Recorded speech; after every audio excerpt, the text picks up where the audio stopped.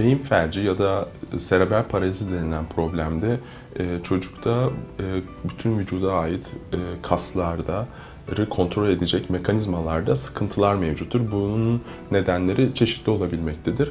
Fakat bunun dil ve konuşma ile ilgili olan kısmı vücutla olan kısmından biraz daha komplekstir. Çünkü buradaki kaslar çok daha küçüktür ve çok daha hızlı hareket etmektedir ve dil ve konuşma ile ilgili yapılar beyinde en çok yer kaplayan hareketle ilgili yapılardır.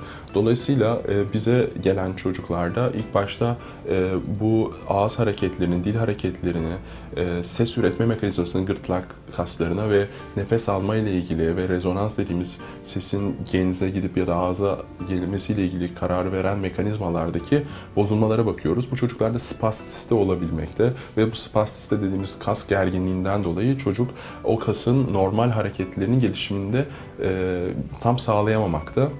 Biz öncelikle problemin hangi yerlerde olduğunu saptayıp ona uygun şekilde terapetik etkinliklerimizi yapmaktayız.